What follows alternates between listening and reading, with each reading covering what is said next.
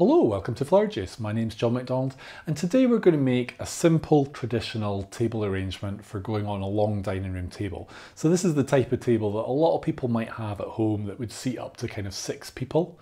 So we don't want to make anything that's too big, we don't want to make anything that's too fussy or fancy, we just want something that's a simple decoration for going in the centre of the table. But ideally, making something that's one unit means that you can easily remove it if you want to put food into the centre of the table. So what I've got is I've got a range of simple flowers that anyone could get. We've got some roses, a lily, some little Santini chrysanthemums, we've got some eustoma and wax flower and some different foliage. And as a base, we've just got this simple plastic tray. Now this is a tray that's designed to take 1 block of floral foam.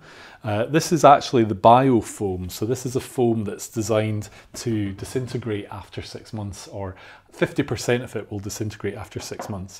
So we can put this block in here, but in a way this is a little bit big. So what I'm going to do is I'm just going to cut this in half.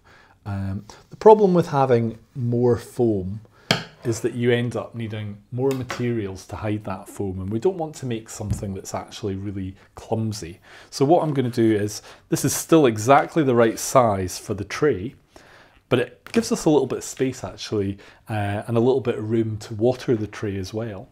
So what I'm going to do is we're just going to get rid of any excess water, and I'm just going to use a little bit of pot tape just to secure. Now we could do a bit here and a bit there. If this is for home use, then there's no reason why you even need to tape it, to be honest. But one in the middle would be fine. Pot tape is a really handy thing to have. If you don't have pot tape, you could just use sellotape. And actually now you can get a pot tape that is like a clear tape. So that's really handy if you're using glass. So essentially we've got our foam in our dish and it's quite secure. So what we're going to do is we're going to take our greenery first and create a base for our flowers. So this is French ruscus and it's got a beautiful shape. Now the good thing with this is that we can use this to create the length that we want. And this is a nice material for just splitting down into different units. So if I take that end, now I'm going to use the other one so that we end up with 2 tips. So this tip can come this way. Problem is, once you cut it, you end up with pieces that are good for working within the design, but they are like blunt units, so they're not so good for making an end. It's okay, but you have that damaged bit. So I'm just breaking this down into little sections and just putting that through our design. So really I'm going length, length, and then just working across this. So in a way this is a bit like making a big spray of flowers, except we can make it narrower and it's obviously on a smaller scale. When we tend to do like a big spray of flowers, we tend to make it wider in the middle and more diamond shaped if you're looking at it from above. And also actually you can come up quite high with a spray, would be the traditional kind of dimensions that you would work to. With this, we don't necessarily need to come up.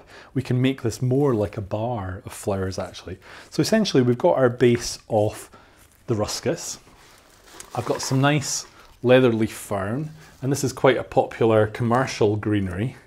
And I'm just gonna bring that in. Now again, you can split this down into little units. So we just took that and we've made a top and 2 pieces here. So we can pop in our little bits. Any little broken bits, just take off. And even putting, you know, one upside down actually can look quite good because you're getting a contrast in, you know, the actual fern. Depends what materials you've got. I would say if you were doing this at home, just see what foliage you've got. You don't have to buy foliage. You can just source some when you're out with the dog, or you could take it from the garden. But just be careful that you're taking it from somewhere that you're allowed to take it, and that you're not picking anything that's poisonous neither.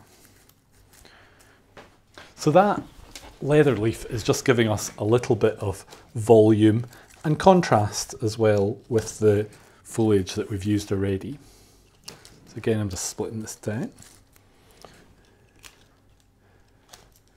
Now there's kind of different ways to work when you're making arrangements, but traditionally a lot of people start with the foliage and then add the flowers, because the foliage will give you a dimension to work within, and it makes it very easy. Now this is sticking out a wee bit, so I'm just going to shorten that. So essentially we've got our base with our ruscus and our leather leaf. Just to create a little bit of change of texture, I've got a little bit of salal. So this is like a Gualtheria. And again, I'm just popping a wee bit of this in to create a change in texture, a contrast in our foliage. And that basically means that your arrangement will look more natural. Because these leaves are a little bit bigger, we're going to keep them quite short and more to the center of our design.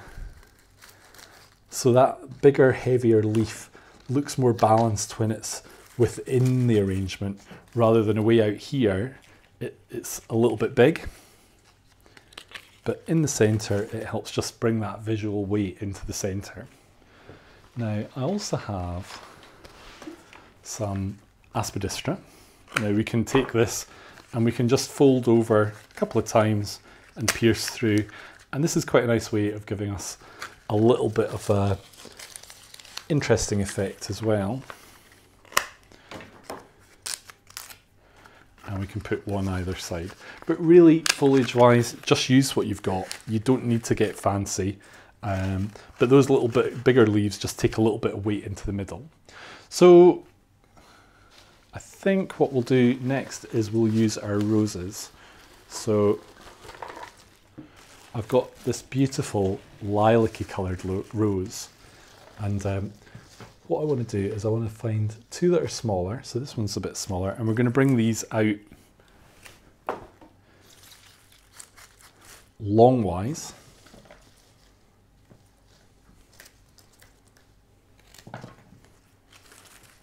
And this is really bringing us to the dimensions that we want our flowers to sit within. And then with our next roses, so I've got 5 roses here. I'm going to do one to that side and one to this side. And then we're going to do one in the middle. So I don't want this to sit up high. I want this to sit lower so that the whole thing is more a little bit like a bar of flowers.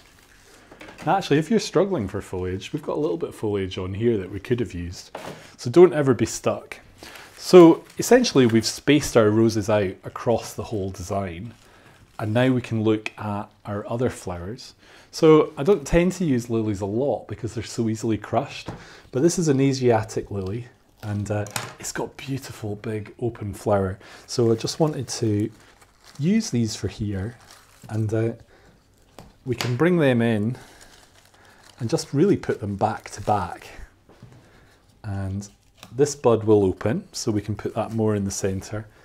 And just to balance it, on this side we'll put our buds as well, the rest of our buds. So essentially what we've got is we've got 2 focal flowers, and we've used the buds that create a line here. So we've got a line of roses and we've got a line of lily as well. So our next flower that we're going to use is the little santinis, and I just think these are really cute. They're like a little button chrysanthemum. And we can just, again, look at our stem, split them down into maybe a little unit like this, where we've got 2. Then we can split this one. Now, so what I've got here is I've got the final bit where we've got a long piece. So this is what I want to keep for going out at the ends. Now you're thinking, oh, this is ugly. But what we can do is we can basically put that in. And as we add more materials, we can cover that. So we've taken the flower out, but it's still able to access the foam and have that source of water.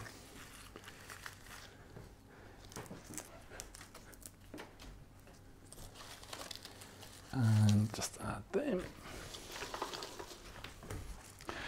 Now I've picked a range of materials for using for this. just because I've got things in my bucket doesn't mean that we have to use them all. And that's quite important. Sometimes it's better just to add what you're needing at that moment and hold a little bit back and see if you actually need it. Because if you don't need it, you'll just end up putting everything in and it'll start to look really cluttered. So we don't want to do that.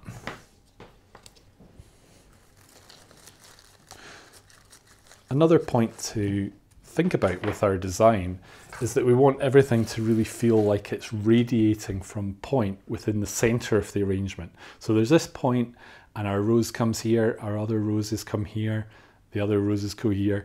So we've got them all looking like they've come from a central place. And that's a really good thing to keep in mind as you're creating your design.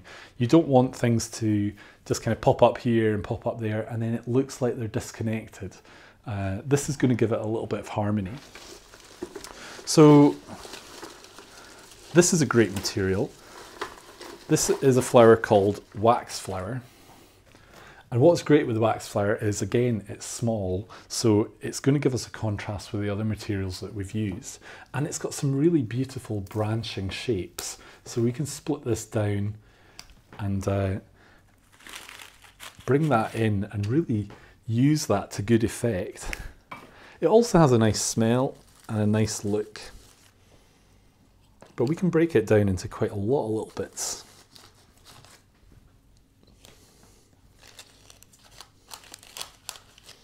It's got a nice straight stem as well, or a nice firm stem, so we can put that into the foam quite easily. So, just adding this. If you had a really, really long table, there's no reason why you couldn't make 2 or 3 of these and space them out along the length of the table. You could then add things like a candelabra or candles in between. So you could really build up quite a nice run of flowers without having to make a solid run of flowers. You can just have the units that you're making and go from there. Now this was a little bit foliage that we had.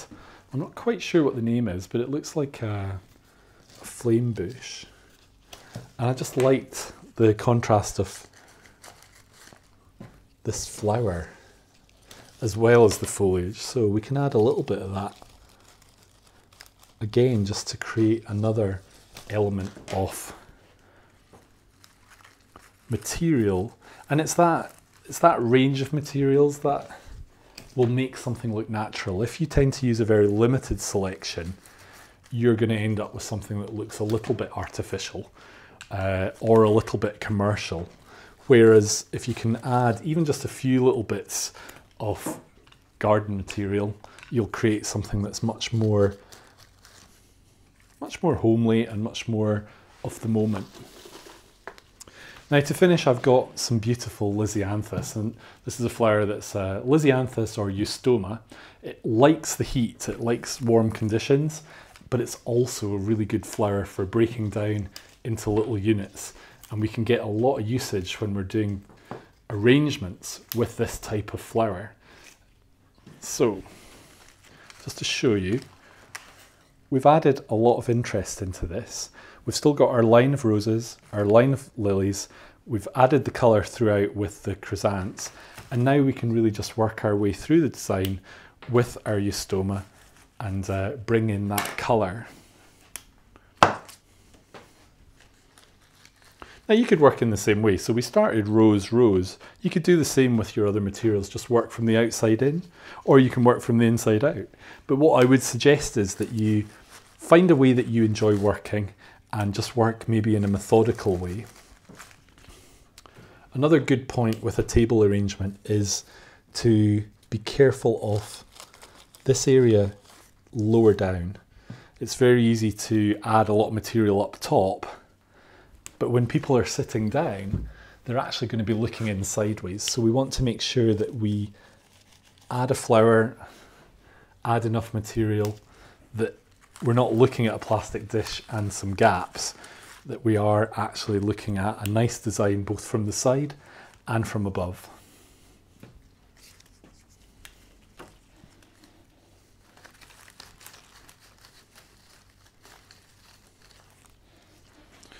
And if you're putting something in and you find that it breaks, just recut it, redo it. There's no point in putting it in and it's broken and it's not getting any moisture, it's not actually being looked after. So as I said at the beginning, this is quite a straightforward kind of table arrangement. Now, we're getting the effect of the colours that we're using here and the flowers that we're using here. If you use different flowers, you're going to get a different effect. So we could just as easily have used spring flowers at the start of the year. We could use different colours, would give a different effect as well. So you can start to play with the materials that you're using to get the effect that you want, because ultimately you're creating it, you're in control. So just a wee one. And then really as a final thing, what you want to do is just have a check that you're happy with what you've done. So here we've got a nice design that looks the same from both sides. I'm looking here and I'm thinking there's a gap. So we can just bring in another little bit of eustoma, or even another little bit of the wax flower, and just fill that in. And the thing is, if you've got a little flower left, there's no reason why you couldn't just do a couple of little bud vases, or even a napkin flower like that laid on a napkin would look really nice with this as your main table flower. So you can tie it all in and make it a little bit more special. So essentially that's the way to make a simple table arrangement that's quite traditional but quite nice to make, and it's an enjoyable piece that anyone will like looking at when they come for dinner. So I hope you've enjoyed today's video. If you've got any questions, pop them into the comments below. And if you want to keep up to date with all our videos, then click here to subscribe. And if you tap that bell, you'll get notifications of our videos. What we try and do is aim to put out a video every Tuesday. So keep that in mind, and we look forward to seeing you for our next video.